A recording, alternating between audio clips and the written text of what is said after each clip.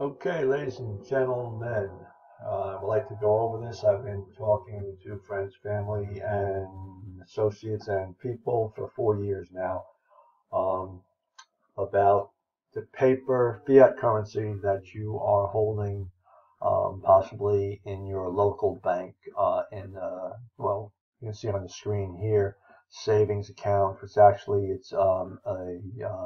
depreciating account. Okay. So here is a screenshot. You can see that I blacked out some information and also the names of the different accounts because this is a bank that I bank at because unfortunately you still have to bank with the banksters because that's I mean how you pay your bills and all through your checking account or whatever money in your savings account for now for as long as that fiat paper currency is in existence. Okay, so let's cut to the chase. Here we have savings accounts. Okay, so you can see up on top left there savings accounts and down here, money market savings accounts. Okay, uh, regular savings account, savings account. All right. So what I would like to do, I don't know if I could bring my pointer in here or not. Let's try it. Let's see if she works. Here we go. Okay. So let's just take a regular savings account. All right. Here. Okay. Regular savings account. All right. Shoot down here. Okay. This is what they're giving you, ladies and gentlemen. All right. 0.01% APY2. APY2, that's the important thing right there. Okay, APY2. So they're paying you 0.01%. Whoop-de-doo. The last report I saw, the statistics, government reporting, inflation rate at 0.08. Okay, it was zero point 0.8. I think it was 0.08, but whatever. So 0.01 is way below the rate of inflation. So, ladies and gentlemen, whatever paper fiat currency you have in your declining savings account, okay, you're losing. Every day that it's there, you're losing. Okay, please, I'm trying to wake people up. All right, so let's go over to. Let me see what I have here. Hold on. Annual percentage yield. That's what I was just talking about. If we go back up to here, you see your annual percentage yield 2. What does that 2 mean? Over here you have 0.03 APY 1. Okay, but over here 2 on your regular savings account. And here's another savings account over here where they're going to still pay you only 0.01 APY 2. All right, so what does the 2 mean? Okay, so it's annual percentage yield. Here's what the 2 means, ladies and gentlemen. Well, here's what the 1 means. If you can see here that definition of annual percentage yield APY1, the effective annual rate of return taking into account the effect of compounding interest. APY is calculated by equals 1 plus periodic rate, periodic minus 1. Okay, the resultant percentage number assumes that the funds will remain in the investment vehicle for a full 365 days. That's at your APY1, 1 year. Again, very important. The resultant percentage number assumes that funds will remain in an investment vehicle for a full 365 days. That's 1 year. So if that was a 2 up here, APY2, it has to stay there for 2 years. Okay, ladies and gentlemen, if you want to take your money out before the 1 year on APY1 or before the 2 years on the APY2, guess what? You're going to pay a penalty for taking your own money. Isn't that very kind of them? People, please wake up. Let me throw in a disclaimer here real quick. I do not give financial or legal advice. Seek your trusted professional for that. I'm just telling you what I see and what I do. So, yes, you still have to have your saving, well, maybe not your savings account, but your checking account, okay?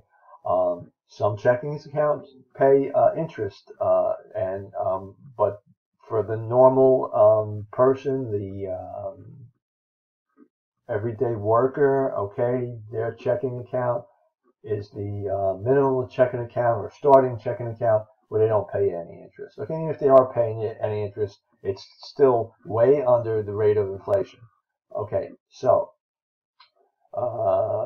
there's your definition of the annual percentage yield. Isn't that very kind of them? So again, what I do, okay, and what I'm telling people, even though again with the disclaimer, I don't have a financial degree or financial license, okay, financial advisor license.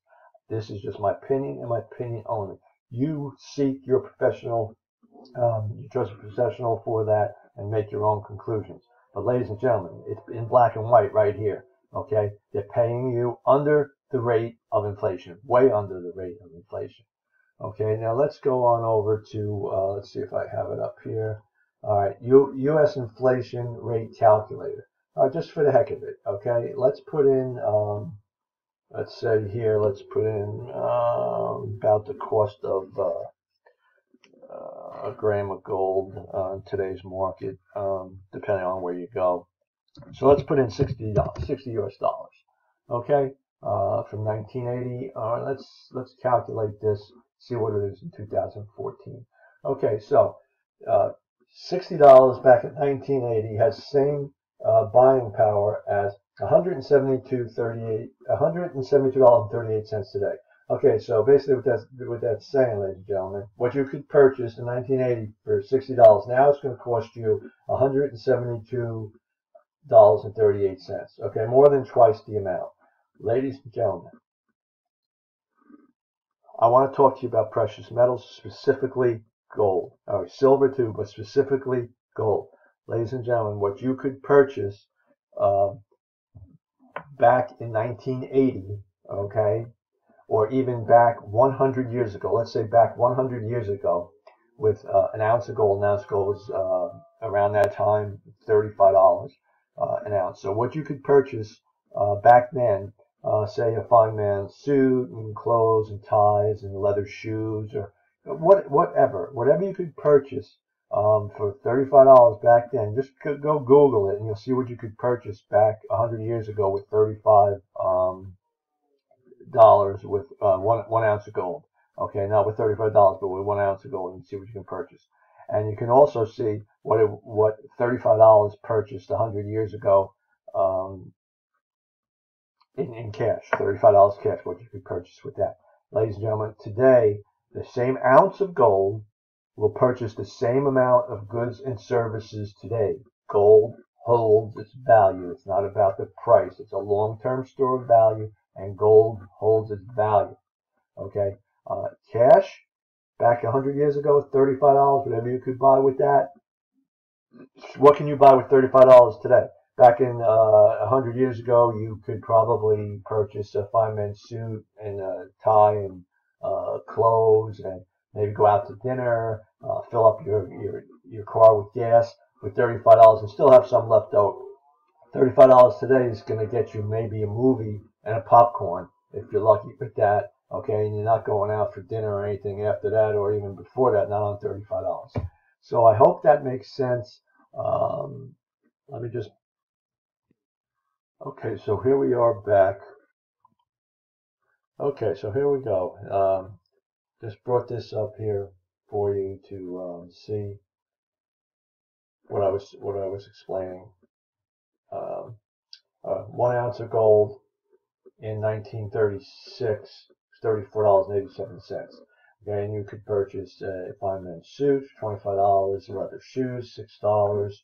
You have $3.87 left over. Okay, but you can fill your tank for $1. Okay, and you can go out to see a fine movie and get yourself some popcorn or whatever. Okay, and 1 ounce of gold, okay, today, $1,328.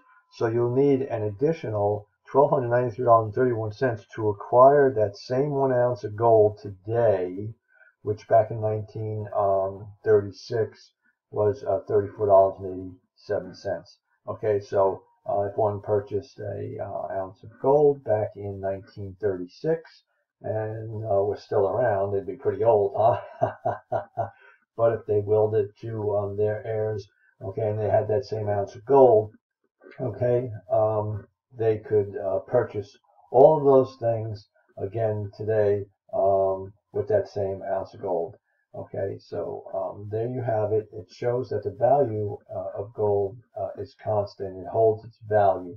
Okay, but $35 today, okay, is maybe going to get you a movie and some popcorn if you're lucky, and you can forget about anything else. Okay, but with that ounce of gold, you're going to be able to do a lot more. You're going to be able to get all this over here, plus go out to dinner, plus maybe even have a little left over, depending on where you go. So I hope that makes sense to you. Trying to do my best with the company that I'm with. We don't try and convince anyone, to show you the statistics. We don't promote gloom or doom. We show you the value and hope that you get it. Please wake up, people. We're in trying times and a global economic disaster. Please wake up. If you would like to find a way, people tell me, well, I can't afford to purchase gold. Okay, well, ladies and gentlemen, don't ask you to purchase anything. What you do is just exchange some of your fiat currency that's in that declining paper account, like I was showing you before, and they only going to pay you. Let's see. Well, there's a calculator, but let's go back to the APY. Okay, so they're only going to pay you the small percentage on your APY, and that's just ridiculous that you have to keep it in there that long, where you get penalized if you take your money out. So there is a way where you can take that fiat currency that you have in your savings account and actually trade it in without any brokerage fees and acquire yourself some gold. And there's also a way where I can show you on how you can actually create some passive residual income. So I'll put the links down on the bottom of this video, so where you can contact me, and I will give you information, no obligation, and we can get you started to acquire gold and open your gold savings account for free.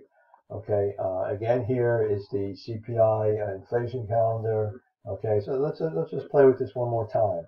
Okay, let's put let's say $200. Okay, back in 1980, you can probably get quite a bit of stuff with that. $200 in 1980, a lot more than you get today. Let's see, calculate.